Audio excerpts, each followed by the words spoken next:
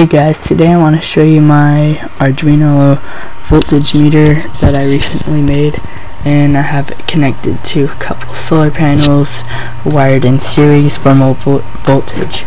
So let me hook up my 9-volt battery I have to it, and that's not even on the bed. There we go. As you can see, right now there's little to no light in this room because it's light out, and one of my lights is burnt out, which is the one directly over this, not my laptop, this. So I'm only reading 0.42. So let me get you a basic overview of the circuit. So all these red wires right here are just for the Arduino to connect to the LCD screen and to transmit the data through the digital pins, and it has two sets of negative and ground wires. One for the backlight, you can see the leads right there, I don't know, it's bright, and then one for the other lighting and everything else. So that's what all these red wires are. And then potentiometer right here, it's a 10K potentiometer, and that, as you can see, will adjust the contrast. That helps a lot. So that's not in the instructions. Well, you don't need that for the circuit, but it's nice to have it anytime you're using an LCD display, which you should always just keep on with your LCD when you have it attached to your Arduino. So let's see the circuit.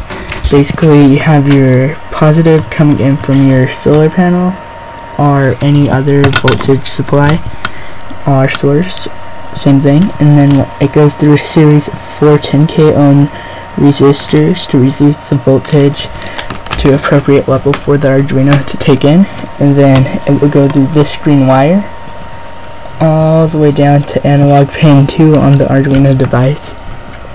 And then I'm not sure why, but maybe one of you guys can tell me, but there's a yellow wire, well, any color wire it could be, but there's a wire going from the end of the pins, basically the same one the green wire going to the analog input pin is on, and that's leading to a resistor, say 446 ohm resistor, which is then leading to the ground with this wire. And then also leading to that is but this will go straight to the ground. It's just the negative or ground from the solar panel or your input source, and that's pretty much how it works. So right now I'm using a dumbbell for a tripod because I'm using my webcam and my camera is charging. So yeah, my room's messy, deal with it. Okay, let's see if I could just get this to focus on that, the voltage. So if you can read it, it's at 0.42 volts, and right now for a camera on my phone, or for a brighter flashlight than this, which is dying right now, what I'm gonna do is I'm just gonna go to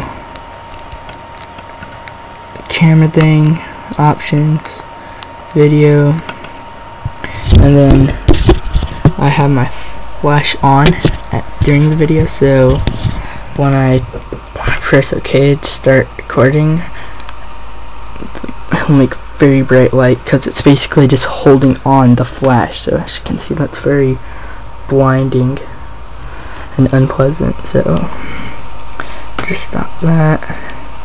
I'm gonna record it. Let's be close so it's easier. Yeah, I know my phone's a piece of shit. Okay, so as you can see right now, it has a voltage, not that.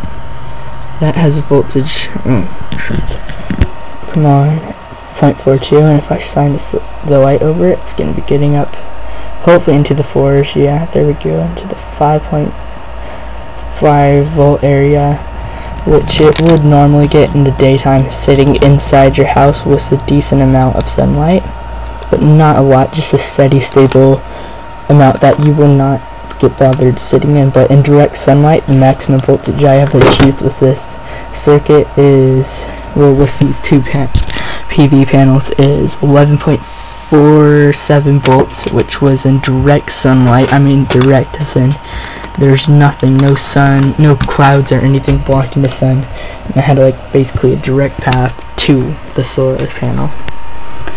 So that, I did not expect it to get that much voltage, so I'm guessing they're approximately like, and I don't know what they're rated, but it's, oh well, the circuit's very cool. I mean, you can compress the circuit down, just cram all the wires in there, maybe solder this onto some perf board, put that on top of there, and then just have 2 wires coming out onto maybe a what would you call it? I don't know, but a small connector, kind of like just a bus and a breadboard. So you could just plug in 22 gauge wires straight into the slot. So for a quick thing, not using any splices or electrical wire or soldering. So that's a good idea, but I really don't have a need for that because I just use this for not lugging around my multimeter or anything. So it's a lot easier. It'd be cool if it had different functions. You could add in a small momentary push button, maybe switch it to amperage, but right now I haven't learned how to write the Arduino code, so I would not be able to figure that out. But